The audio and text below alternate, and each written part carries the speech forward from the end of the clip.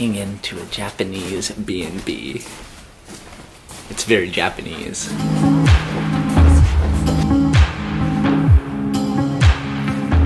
So Japanese B&B is basically just a place to come and relax, come and eat some nice Japanese food, go in the hot springs, and wear a kimono around everywhere. So this is what the room looks like right now.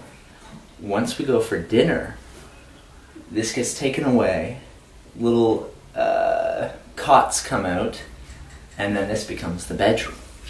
And it's made up by the staff here at the B&B.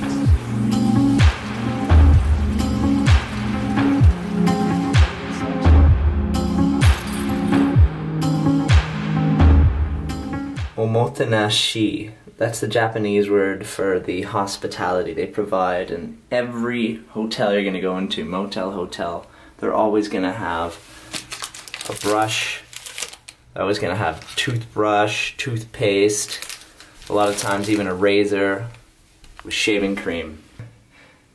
And they're always going to have robes for you to put on too, slippers. Omotenashi, hospitality. That's what Japanese are famous for. So we're in luck, there's no one in the bath. I'll just quickly show you what it looks like.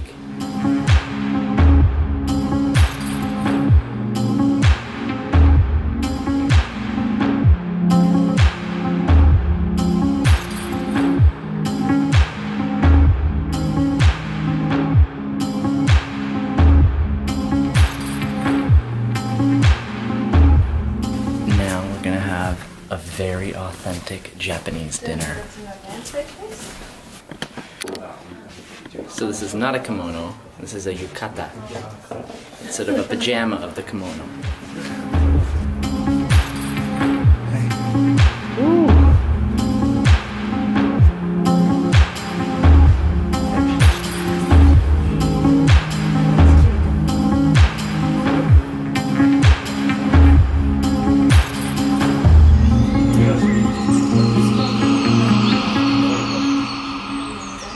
Sashimi, tuna, salmon, snapper, sashimi.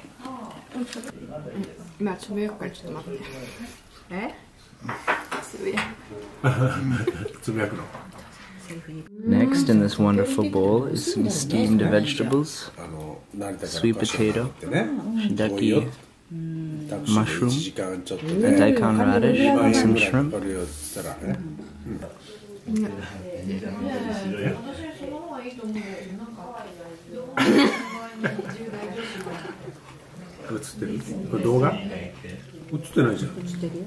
So this is elingi mushroom. It's like a long, fat mushroom and it's surrounded by a swordfish with wagyu steak, asparagus, and the fruit of a ginki tree.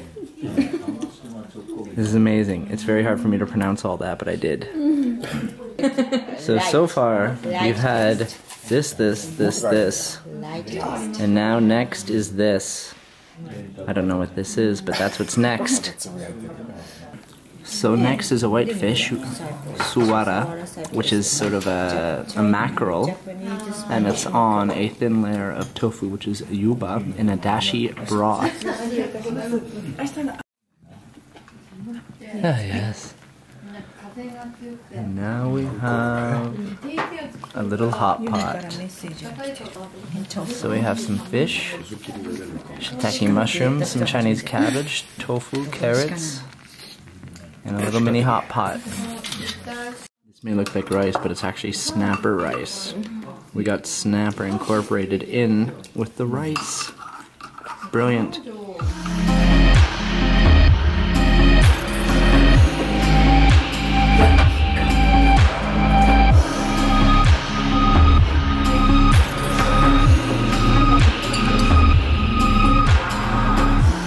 Amazing.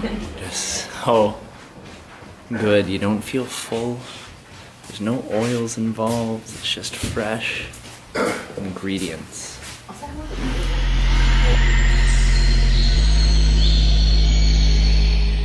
So our sitting quarters have now become our sleeping quarters.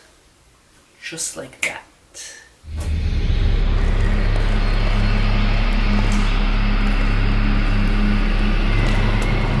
So I don't know if you can see, but we're walking downtown, well, this little district in our yukotas, our kimonos, because apparently you're able to walk like this around here. And we're gonna go see an illumination at one of the temples downtown. It's very liberating.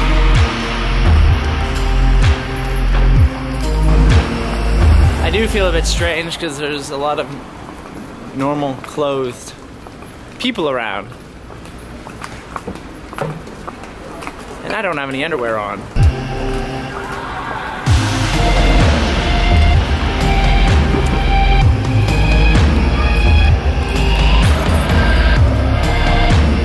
So this temple, which is also hot springs inside, is over 500 years old, and it gets illuminated November, December, and a little bit of January, around Christmas time. It's beautiful. Seiji Madoka.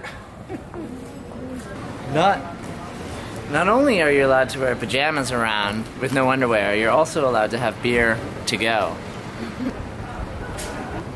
So, what to do from here?